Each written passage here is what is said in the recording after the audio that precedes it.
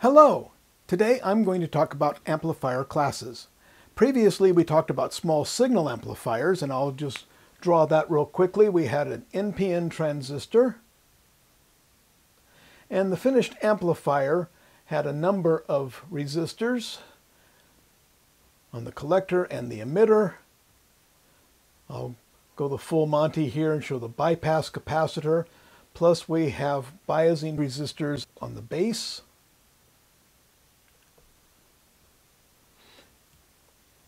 And a coupling capacitor to an input to the amplifier, and then another coupling capacitor on the output.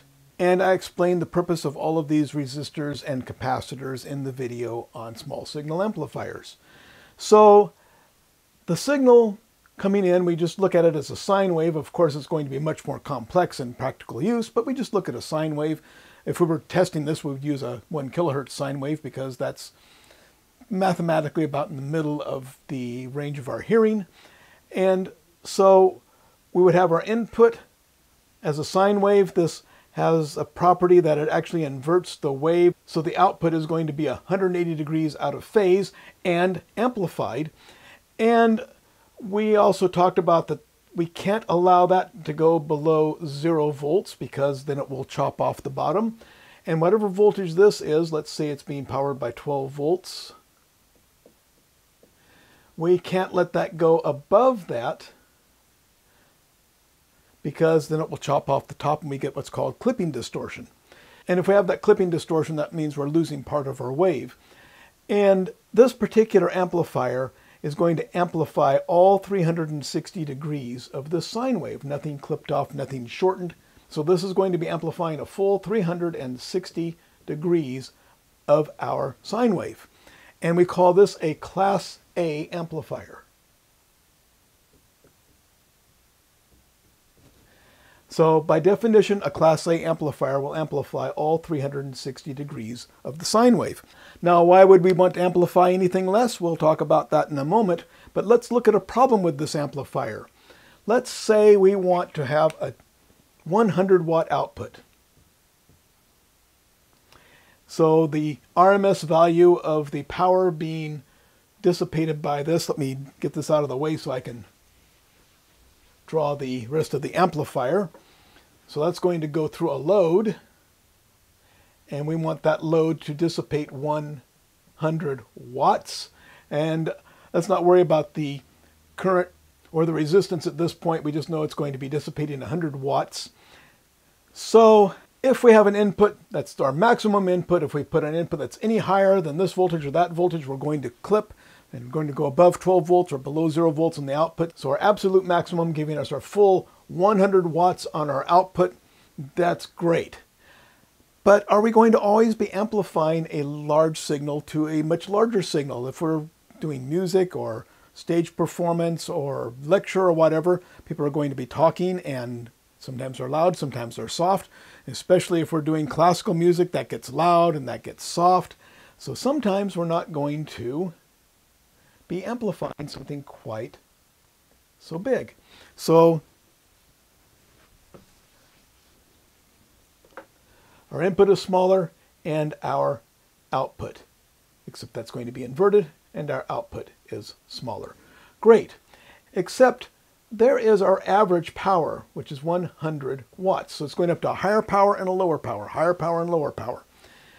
And so when we are amplifying the full signal, that's okay. We're going up to a higher power and a lower power, averaging 100 watts. Everything is happy. Now we're going up to half a watt, down to minus half a watt, well, whatever. But we're still averaging 100 watts. So this is producing 100 watts of power through our load 100% of the time, whether we're amplifying a small signal or a big signal. And that's not very efficient. Now, there are some people that think that there are disadvantages to solutions to this problem with other classes of amplifier and think that this is the way to go. You must have Class A amplifiers. I haven't heard that in quite a while, but I remember back in the 1970s, I went into a really, really high-end stereo store. I mean, this is when a good stereo would cost you $1,000. You walk into this place and they start at $10,000. So this is the highest end stuff that you would not see anywhere else. And one place they had their Class A amplifier. And that amplifier had two heat sinks that were this big because it was a stereo amplifier. So a big heat sink here and a big heat sink there just to get rid of the heat from the huge ganged transistors. So there's multiple transistors here and multiple transistors there. So it's not just one transistor, but it's a bunch of these in parallel to produce the power. Then those huge heat sinks to get rid of the heat. So Class A amplifier is great for small signal amplifiers where we don't have a lot of power. But when we want to produce power, we need a different class of amplifier. And I'll talk about power amplifiers in another lecture. But let's talk about amplifier classes to work our way to that. So this is a Class A amplifier. And to change that, all we need to do basically is change the way these resistors bias the main transistor. And it might become even simpler. We'll probably get rid of that one because we're talking about a simpler type of amplifier. So let's get rid of several things we don't need anymore. Pretty much everything. So let's make this amplifier have the load in the collector. So this is going to go to ground. This just makes it easier to explain. And I'm going to get rid of that capacitor too. So now we just have a little bit of bias in here just to bring this up to about 0.7 of a volt to start conducting. And I guess we will put a capacitor here to block that DC. So now when we have the AC coming in, looks like that. Well, this goes above 0. There's our 0 volts. That's going to go above 0, and that's going to go below 0. And of course, this ground is 0 volts. So this voltage here is about 0.7 of a volt. And when this goes higher, it's going to push that higher, and that's going to conduct. But what happens when this goes below 0 volts? It's going to simply try to reverse bias that transistor, and it's not going to do anything. So this only amplifies when this goes positive. It's amplifying. Now it's just doing nothing. Amplifying and doing nothing. So what's the output going to do? Let's go ahead and just look at the voltage here. Let's say that this is plus 12 volts. So this is going to be at 12 volts when that's at 0. And it's going to go down and back up to 12. Is it going to be able to go above 12 and make a complete sine wave? Nope. And also it can't amplify that anyway. So it's just going to amplify the top half. And we will have a output that looks something like that. So we have a 360 degrees at the input, but only 180 degrees are actually being amplified. So 180 degrees, nada. 180 degrees, nada. So it's only amplifying half of that input, or 180 degrees, and this is called a Class B amplifier. And when we get into power amplifiers, we'll see how we can gang two of these together and get the same result as a Class A amplifier with some minor problems. Like I said here, we have to bias this to bring that up to about 0.7 of a volt so that it starts conducting immediately when this comes above 0. And there's going to be some distortion there, so it's not going to be perfect. So we get a little bit of distortion at these points here, but it's close. So that's going to be a Class B amplifier. So by definition, a Class B amplifier is going to amplify 180 degrees of our signal. So there's a Class A amplifier and a Class B amplifier. Is there a Class C amplifier? Yes, there is. And what's the difference? Basically, right there.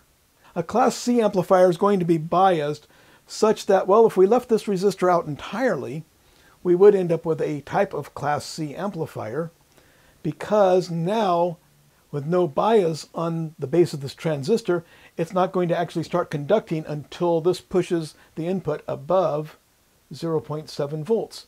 So it's not going to start conducting until it gets up to about here, and then back over here about there. So it's actually doing less than 180 degrees and less than 180 degrees, so we can kind of take that down there.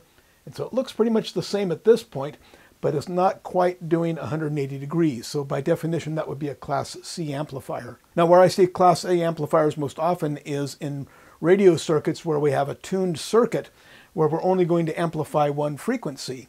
So we don't need to have the full input. We just need just a little bit to get the thing to turn on, and we're going to get an output that looks like just the tip of this being amplified. So we're going to be off, off, off, and then off, off, off. It still looks kind of the same, but notice the distance between there because I'm really only amplifying the tip of that sine wave, so much less than 180 degrees. And if this is going into a tuned circuit, well, that's all that matters because we're only going to amplify one frequency because this is a radio transmitter. And so we can actually get some efficiency by using a Class C amplifier. Back to our definitions. We have our sine wave that's being amplified. Of course, in the real world, it's a little more complex, but this is just to give an example. That sine wave has 360 degrees total in its one cycle. And if we amplify all 360 degrees, we have a Class A amplifier. If we amplify just half of it, we have a Class B amplifier. If we amplify just a tiny bit of it, or anything less than 180 degrees, we have a Class C amplifier. So there's our three main classes of amplifier. There's one more, which you may have thought, well, wait a second, what if I have a Class A and I'm amplifying more than 180 degrees, like I'm amplifying from here to there, and there to there. So it's greater than 180 degrees, but less than 360 degrees. Well, the name for that is a Class A B. Sometimes you may or may not see the hyphen in there. So Class A is 360 degrees. If we are less than 360 degrees, but more than 180, that's a Class AB. If we amplify 180 degrees, that's a Class B. Less than 180 degrees, a Class C. Now you may occasionally hear of a Class D amplifier. I don't think it really belongs in this classification, but since you may hear about it, I'll mention it. And to understand that, you probably want to watch my video on switching regulators because that's basically what they are. It's a switching regulator as an amplifier.